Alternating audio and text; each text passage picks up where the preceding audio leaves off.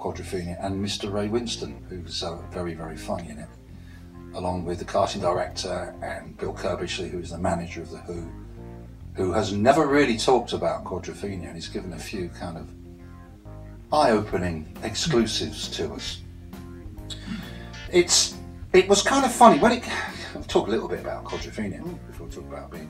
It came out and it was kind of a slow burner. It came out. It was very well received by certain factions of the press, including what then was the music press, which is the New Musical Express, Melody Maker, and Smash Hits, who kind of recognised it for what it was. And then it kind of faded away, and then the mod, that was in the August of '78 it came out. '79 the sort of mod revival started for real, and I think it was always popular up north, and it's, you know this anyway, all you mods, you know.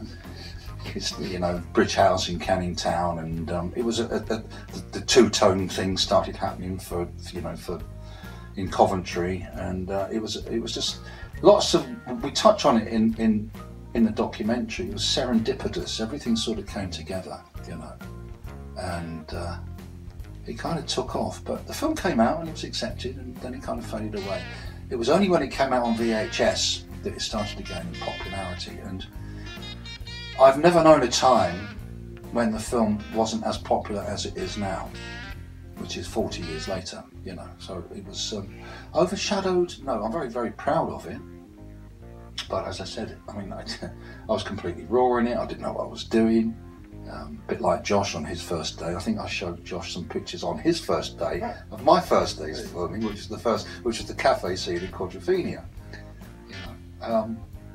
No, just it's there, isn't it? There's nothing I can do about it, and it's a fantastic thing. And you told me previously that over the years people have come up to you and said, your film has changed my life. And there's a great one. It's not my fault. Sorry about that, mate. When you were doing Rent once, I believe you said that there was people waiting outside. Yeah, I was doing a play called Chips with Everything, which is a 1950s National Service play by Westcott. And I was out on the stage door having a fag, and this group of mods, it was about 1981, this group of mods came past and screeched to a halt. And this bloke got off a scooter and he ran towards me, and he had a pork pie hat. He got his pork pie out, his white chinos in his, and he went, "I've based my life on you!" Well, I've based my life on you, is what he said like that. I said, "Sorry, mate." It was kind of, it's 1950s Air Force uniform, I mean, over the years, obviously, there's been talk of Quadrophenia remakes and sequels and whatnot, but what was it about Being that attracted you? Well, Devlin sent me the script, he sent me a hard copy, and that never happens these days because everybody sends you emails, and it arrived. I was doing pantomime at the time. Oh, yes, I was. I was. I've given that up, it's all behind me now. Oh, come on, you should know I gave up the booze years ago. All of that, I loved it, So I like a bit of pantomime, it's great fun. And I was in Kettering, and it arrived at the stage door, and I read it. And it made me smile. It was just a charming little film. And I thought, what a lovely thing to do. What a great thing to sort of be part of. And I accepted. Poor old Devlin. He didn't know what he had it on his hands. So it was just a charming film.